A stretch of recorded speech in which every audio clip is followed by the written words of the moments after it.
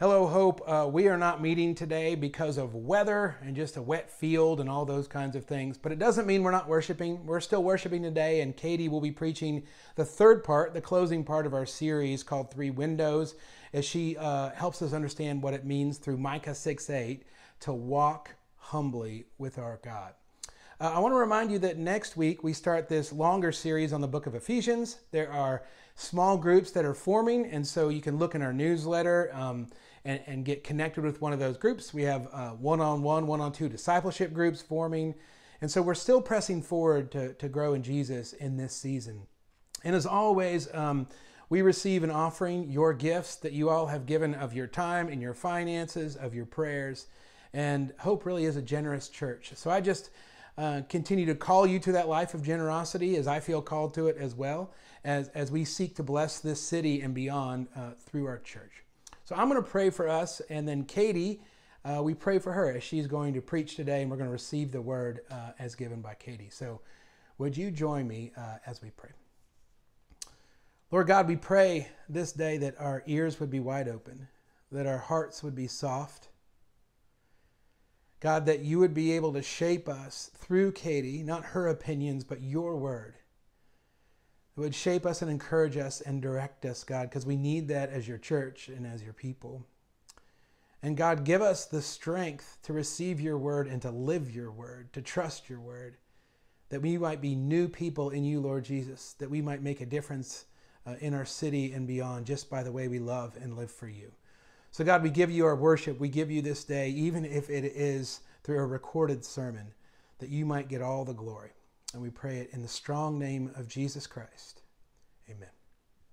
Hello, Hope. I am excited to be with you virtually today, and I'm so sad that I can't be with you in person. We have a little bit of a rain check for today, but still excited to be worshiping with you and sharing a little bit with you from Micah. Before I begin, let us pray.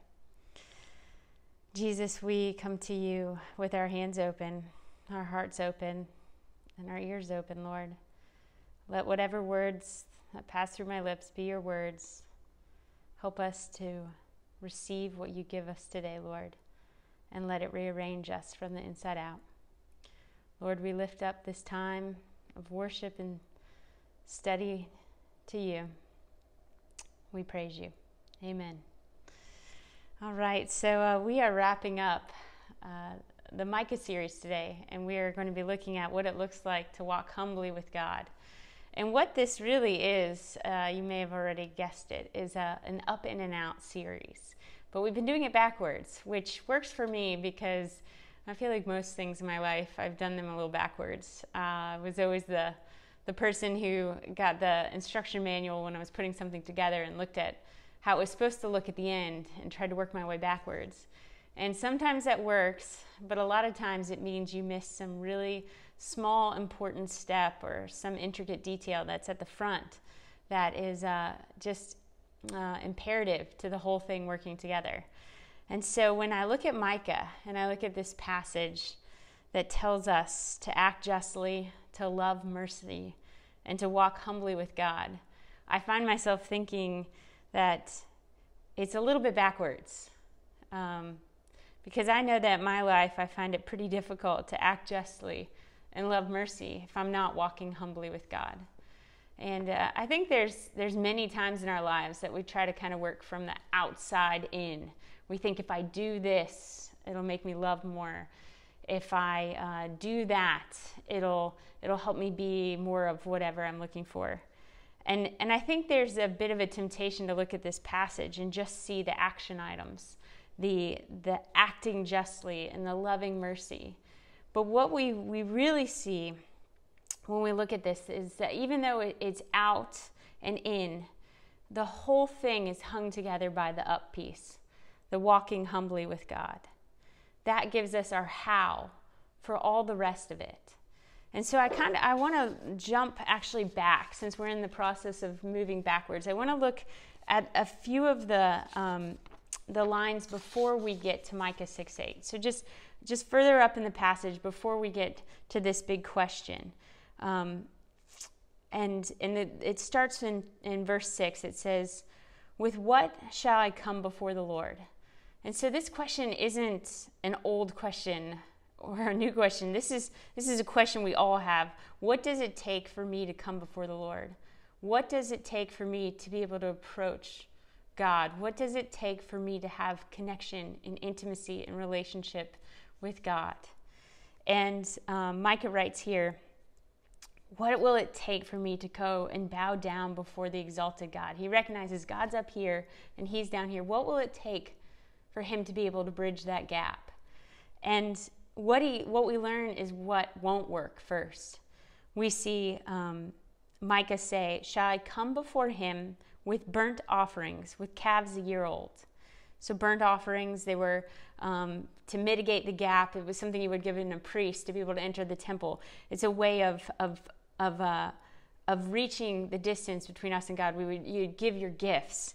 And he continues, will it please the Lord if I give 10,000 rams or 10,000 rivers of oil? So he's basically saying, would all the money in the world, would all the wealth, would all the prestige, would all the status, he almost sounds like Solomon here, with everything that I have acquired or could acquire, would that be enough to bring me into proximity with God, to bring me into closest and right relationship with God? Could I be reconciled if I were to gift all of these precious things? And we intrinsically get that the answer is no. It's a rhetorical question, but we see that that's not it. And so the author actually goes on, and he knows that part of the separation between him and God is also the sin, the transgression in him, in his life, in his heart. He says, for this sin or this transgression, shall I offer my firstborn son, or the fruit of my body, for the sin of my soul? So we see what Micah is saying here. He's saying, because of the brokenness in me, could I experience the ultimate pain, the loss of my firstborn son, my heritage, my legacy, my wealth, my family, my name? If I were to offer that, like Abraham did and Isaac, if I were to offer that, could I be put in right relationship with God? Could I be reconciled?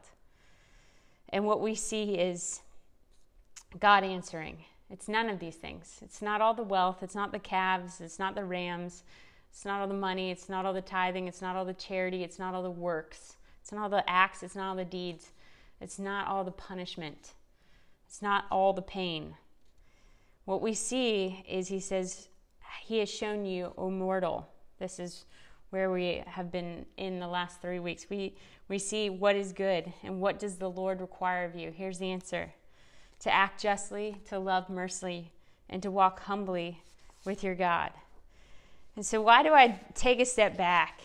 Because I think that when we think about what it takes to be in right relationship with God, and we hear, okay, act justly, love mercy, walk humbly with God, we also have to know what it's not.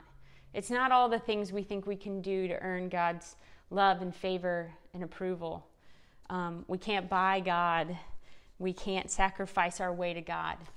And so what we see is this command to do these three things. And this brings me to the place where we see the truth, the compelling how. You know, how are we to live in this way?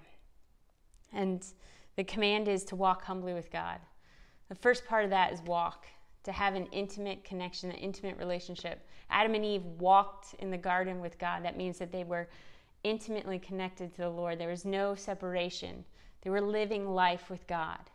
And then the second part, humbly. I'm sure everybody who's hearing this message has been humbled at some point or another in life. And it's not typically a comfortable thing. And in the Bible, so many times where people find themselves in the presence of the Lord, they are in fear and trembling. They are awe-inspired. Sometimes they're terrified because God is so big and powerful and holy and magnificent that they find themselves realizing, humbled, how small they are, how little they are in comparison to God. And I think it's C.S. Lewis that says that in the presence of the Lord, all of our grievances, all of our complaints, all of our bitterness, it shrinks. It's very small. All the things we bring to God become very small in the presence and the love and the goodness of God.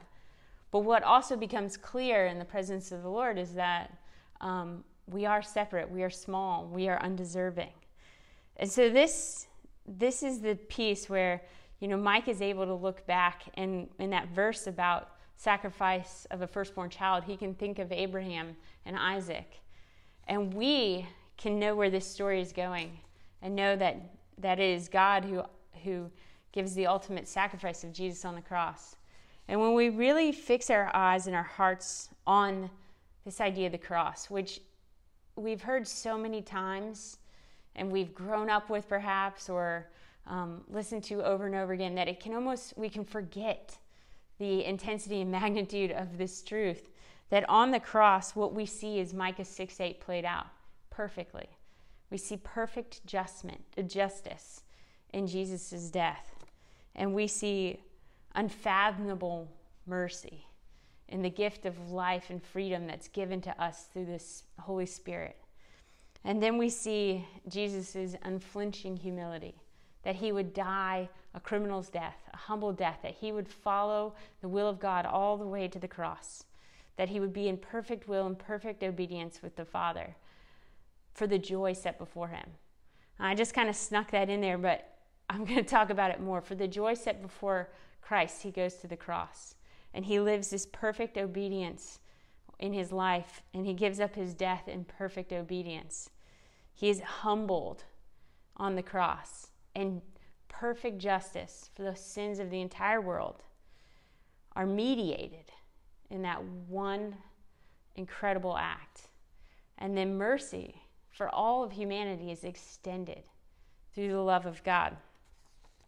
And like I said, that's not new news to most of us. But I wonder how much we allow our lives to be changed by it. Because love will rearrange you. Love will humble you.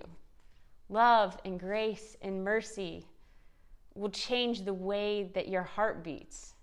I didn't get permission for this sermon illustration, so I asked forgiveness in advance. But there was a time after my brother graduated from college that he came to live with me. And I was living abroad at the time. I was out in New Zealand, and I was doing kind of a gap year thing. And Michael, my brother in New York, came to live with me, and we worked together on a farm out there and traveled together. And I was so stoked for him to come live with me. I was just really pumped, and he was out there for a couple months. But there was something a little different. When he arrived, he was different. And I learned quickly that in his last few weeks at college, he'd met somebody. A girl named Brittany, sweet. My brother was in cooking school, and she was a baker, and she was this teeny little Italian from New York. And my brother comes to New Zealand, and he's different. We've got all these plans, and he says, well, but I'm going to have to set aside like a couple hours every day to Skype Brittany. I'm like, oh, and I'm going to have to make sure we stay in places with Wi-Fi so I can talk to Brittany. And I said, okay. And I might have to, not do this or do that so I can make sure I can be in touch with Brittany. And I was just astonished. I'd never seen my brother in a fit like this before, to be honest. And what I saw was actually incredible. I saw a man that was being rearranged by love. And it wasn't just affecting his heart. It was affecting his actions. It was affecting his behaviors. It was affecting his calendar and schedule and timing and pocketbook. It was affecting every aspect of his life. And so for the next 2 months that my brother lived with me, we shared a loft, but there was a teeny little kind of attic room, and he would go into the attic to Skype her. And I could hear him in such a gentle voice and with just such kind words, giving his heart to this incredible woman who's now my sister-in-law. And I just remember thinking, this is a side of my brother I did not know existed. And I was, at first it was a little different to me, but then later I was just so grateful because she had unlocked something in him. The love that they were beginning to share was rearranging both of them, and it was changing them into different people. And I know that all of us can pause and think of being loved. I mean, we can certainly think of people who we've loved and how that's changed us from the inside out. But I'd really love to pause and think for a moment about somebody who really loved you. Somebody who loved you so deeply and with such grace and generosity and mercy and long-suffering and faithfulness that it changed you. Their love for you changed you. Not your love for them, not anything you did for them or could do for them, but their unfailing love for you. And they're just human, so I'm sure there were shortcomings and failings. But there's somebody in each of our lives who changed us, whose love rearranged us, who made us think differently and behave differently, like my brother, who made us into different people because that love was so expansive that as it worked its way into our souls, it made more room. And it is infinitely more so when we think about the cross. When we allow the love of Christ to come into our hearts and make room, to make a home there. I think what we find is that loving mercy piece comes a lot easier. And that acting justly piece feels a lot more natural. And it might not be something we have to force or we get tired or burn out on, because when we sit in that love, 2 Corinthians says, the love of Christ which compels us. This love motivates us into justice and mercy. And Nate gave the parable of the unforgiving debtor, the guy who goes to the king and he has his debts wiped and forgiven, but then the king finds out that this same guy was holding a debt over somebody else. He said, that's not the way it works. I forgave you. I cleansed you. I cleared your debts. I gave you grace and mercy, and you're not going to extend it to your brother? That's not how this works. And when we really, I think, let that love of Christ work its way in, we realize we can't let the mercy stop with us. It has to keep flowing downhill and out. And we can't let the grace stop here. And we can't judge. It's going to flow out from us. There's no way we can be like that unforgiving debtor and hoard it or hold it back, because we have freely received, so thus we freely give. And when we abide in Christ, when we walk humbly with God, He strengthens us to love mercy and act justly. When we are abiding, when we are connected to the vine, when we are loving God with our whole hearts, our whole minds, our whole wills, then it's a lot more natural to love others as we love ourselves. And so I think my prayer, as we think about what it would look like to get it rearranged again, let that love be new again. Fall in love again. You know, it does crazy things to people. My brother, after he left New Zealand, he moved to New York. And since that point, he's never been more than a phone call away from Brittany. And it's been so incredible to see how that love has rearranged him and how it's continued to work in him. And I think we can all think of that on a human level, but what would it look like for that agape love, that love of Christ, that patient, kind, merciful, long-suffering, beautiful love that was demonstrated and made real to us through the death of Jesus? What would it look like to let that reorder our lives again, to expand our hearts again, to spread into unknown territories again? Who would it allow us to love who we've been holding back from loving? Who would it allow us to forgive who we might be holding back from forgiving? How could it rearrange us all over again? And the last thing I had to say with this, because it can become so precarious as we walk humbly with God. We can so quickly slip into that human perpetual state we get ourselves in of thinking that we've earned it, that we've done something right and God is blessing us, that we've done something good and His grace is being bestowed on us. But what it is it's a gift. It's freely given to us. It's not something we can earn. It's not something we can conjure up. It's not something we can perform into. It's just what we receive. And so we know we've fallen short, but we receive anyways. And we know that we do our best and we fall short, but He is still faithful. And so we don't make anybody else earn it, because we know that that's not how it works with God. It is truly a gift. And if it's lavished on us, then why wouldn't we go forth from this place today and lavish it on others? I'm grateful for Hope Community Church. I'm grateful for Jesus, for his life and death, which makes proximity and reconciliation possible because of what he did earn through his life, through his obedience and humility and justice and mercy. I get to experience the gift of grace and the love of Christ that compels us, that sends us out to live whole lives full of justice and full of mercy because we first are walking humbly with our God. I love you guys, and I can't wait to see you in person very soon. I hope that you have a great week.